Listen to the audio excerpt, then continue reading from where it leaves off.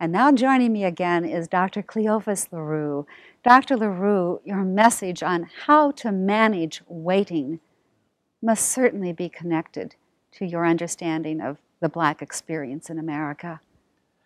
I think you're right. I think of people who have known oppression, have had to come to some understanding about how to go on with life in spite of all that befalls them and yet keep a vibrant hope in life.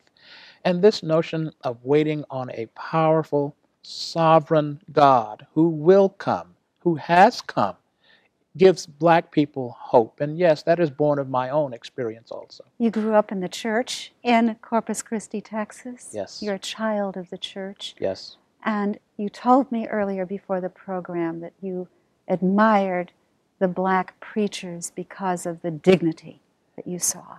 Absolutely. Dignity and respect. They were community leaders. They were held in high esteem by the Black and white and Hispanic communities, and they carried themselves in such a way that the younger Blacks looked up to them and admired them. So from my youth up, I have always admired Black preachers, and I continue to do so. And so this response in the scriptural reference from Habakkuk of anticipation, not rebellion, not resignation or sarcasm, but anticipation. Yeah. And that's got to be based in hope.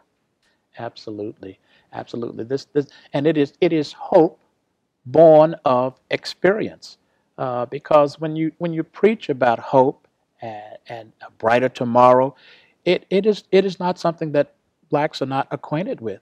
We have known this, we have seen this. So, in a sense, I'm simply reaffirming for them what they already know and believe. And if I were actually in front of a Black audience, they would be saying, "Yes, amen. We know about what you are saying. We have lived it and experienced this anticipation." Martin Luther King said, "How long? Yeah. How long?" The power of those words. Absolutely. The struggle. Absolutely. And from time to time, a burden is lifted, and some positive things come through, and it gives those who have been oppressed some sense that other things will also get better. And you mentioned Martin Luther King. If you looked at the time in which he lived, we have come a long way, and it has been on the basis of this hope and anticipation and struggle. And it has been borne out in our lives, so this anticipation continues to be. You cite the self-sufficient culture in which we live. Yeah. That's a problem, isn't it, in yes. understanding how to manage the waiting that you talk about. Yes. And you quoted the poem Invictus. Yes. Interesting that Timothy McVeigh chose those words at his death. Master of my fate, captain of my soul. Yeah. Yes. Troubling. Yes. Until the last, he had the sense that he was in charge and that he was in control, and that was most unfortunate. I mean, because he said it as he prepared for death, which is clearly the case that he was not in control. But there's a sense in which the whole American mindset is kind of built around this notion that we can always take charge of our lives.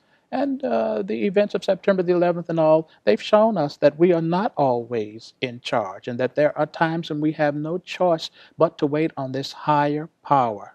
And so God is ultimately in charge, and it's God's work that we need to be about. Absolutely. And it is God at work in our lives to effect God's purpose that brings us to our purposeful end. It is not simply that we are at work and we bring our lives. It is God at work in us who brings us to our purposeful end. And that's why we have to wait on God, so that life makes sense and meaningful. So the distinction there between the self-interest, focus on ourselves or our families, and the kind of hope that you're talking about where it's up to God. That's right. It's a hope born of, why have I been put upon this earth? What is my reason for being here? And how best do I carry out the plan for which I have been placed here?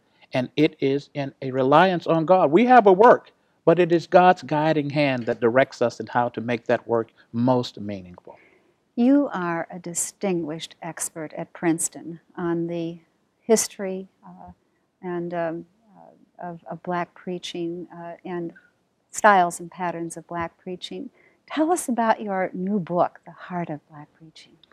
The Heart of Black Preaching is an effort to go back into 300 years of Black preaching history to see if we could discover some thread that ran throughout the whole of our preaching in this country.